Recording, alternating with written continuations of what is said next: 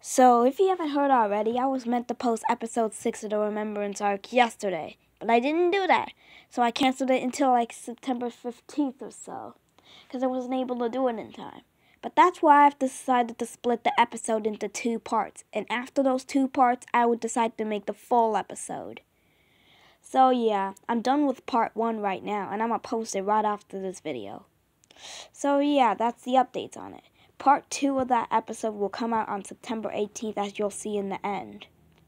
So yeah, I'm going to be posting episode 6 part 1 right now.